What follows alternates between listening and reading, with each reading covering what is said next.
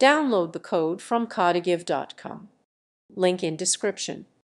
An automorphic number is a special type of number whose square ends with the same digits as the number itself.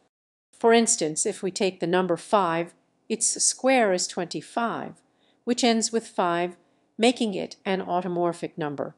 Similarly, the number 76 is automorphic because its square is 5776, which also ends with 76.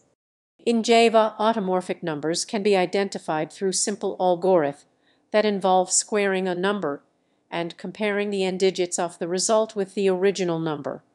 This concept is often introduced in Class 10 computer science curricula to help students understand number properties, loops, and conditionals. Automorphic numbers provide an engaging way to explore mathematical concepts through programming, allowing students to practice their coding skills while enhancing their understanding of number theory. By implementing algorithms to check for automorphic numbers, students gain practical experience in problem solving and logical reasoning.